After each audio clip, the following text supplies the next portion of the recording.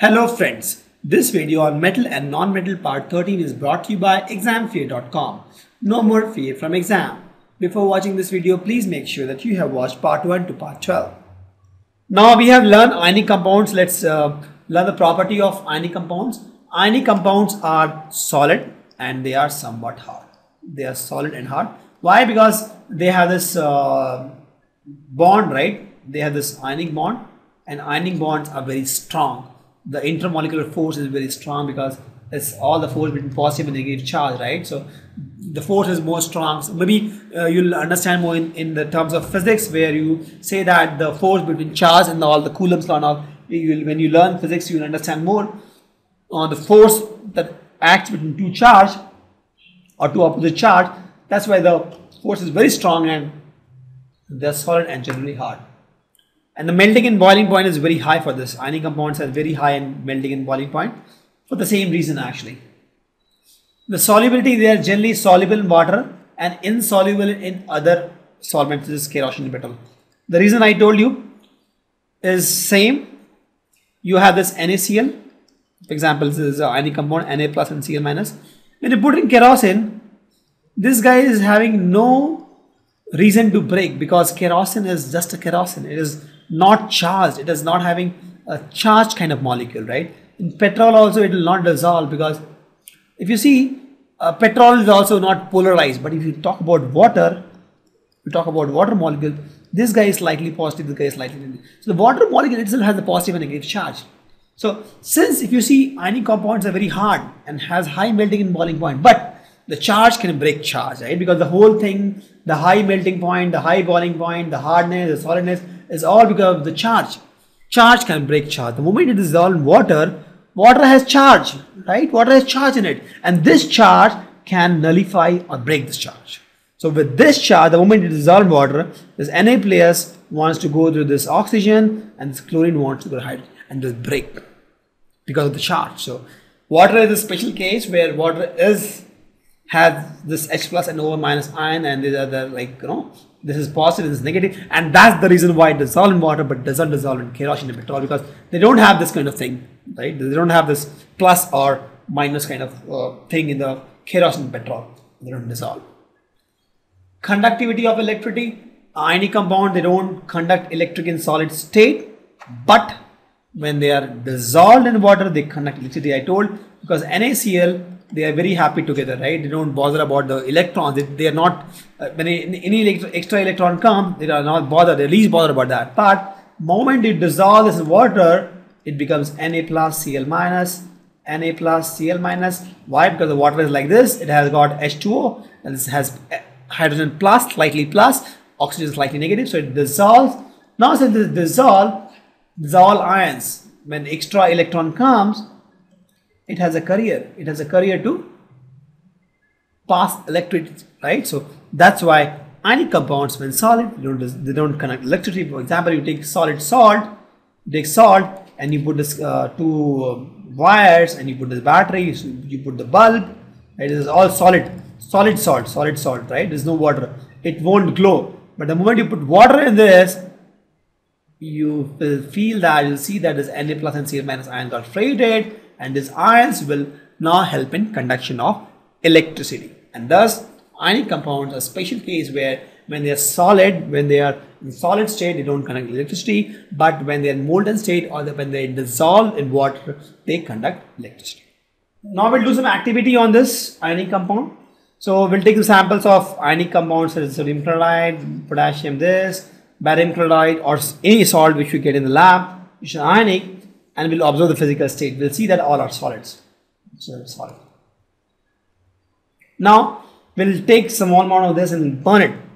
We'll observe that there is no flame. There is no flame color. There is no color. Why? Because they are so strong. They have such a high boiling point that there is no flame. They are so strong. The electrovalent force between them is so strong that it won't even melt. It won't melt. It won't melt. Right? Also, we'll try to dissolve this in water. It will dissolve, yes, because water is a special case as I discussed. It won't dissolve in petrol. It won't dissolve in kerosene. Correct? Now we'll put this solution, water solution, and some salt, for example NaCl, and we'll try to connect in this fashion. We'll put some two metals here and we'll add this battery and we'll see the bulb glows. The bulb glows, that means sodium chloride solution is conducting electricity. There is Na plus ions, Cl minus ions, Na plus ion, Cl minus ion. That means it conducts electricity. Also what you can do is you can take in this plate you can put sodium chloride salt like this, all salt, no water, all salt. You put one node like this, one node like this, and then put a battery here and put a bulb here, right? This is the bulb. This bulb won't glow. Why? Because this is sodium chloride, but still it won't conduct electricity. Why? It is not in the solution state, because if it's not in solution state, it won't have free sodium and chlorine ions. In this case, it has free sodium and chlorine ions. It does dissolve in water. Correct? And in that case, it conducts electricity. In this case, it won't conduct electricity. Again, a question time. Write the electrodot structure for sodium, oxygen, and magnesium. Show the formation of Na2O, MgO by transfer electron, and what are the ions present in this compound. So sodium we know is 281. That means sodium has 1 electron. Oxygen is 8, that is 2 and 6. That means oxygen has 6 electrons. Magnesium is 12, that is 282. That is magnesium will have 2 electrons. This part is done. So the formation of Na2, sodium is ready to give 1 electron, oxygen is ready to take 2 electrons, right? So that means 2 sodium atoms are required to give 1 electron each. And oxygen is ready to take 2 electrons, right? So 1 electron from this sodium, 1 electron from this sodium. So in this case, if you see, sodium got a positive charge and there are 2 sodium, and oxygen got a 2 negative charge because it got 2 electrons. So if you see, this is the formula, Na plus 1, 2, because 1 positive charge on sodium and there are 2 sodium, so it's 2. Oxygen, there are 2 negative charge on oxygen and there is 1 oxygen atom, so this is Na2. Similarly, MgO will say magnesium has 2 extra and oxygen needs 2 extra, so these 2 will go here. So what will happen? Mg will get 2 positive charge and no extra electrons there, and oxygen will have 6 its own and 2 extra from magnesium. It will get 2 negative charge and there is only 1 oxygen. This is my MgO and this is my Na2. What are the ions present in this compound? So in this compound, if you see, in this case I have my first case, I have sodium ion and oxygen's ion. In this case I have my Mg plus 2 ion and oxygen minus 2 ion. Correct? So sodium and oxygen and magnesium ions are the ions which are involved in these.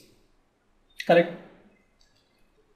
Why do ionic compounds have higher melting points? We know that ionic bonds are very strong bonds, right? Because it's all positive and negative charge bond and they have a very huge force of attraction between positive and negative charge, right? They're very strong and thus the ionic compounds have very high melting points. Thank you. Visit examfear.com to watch free educational videos, try free online tests, get the best quality study materials, study from the best tutors and mentors, and much more. Thanks once again.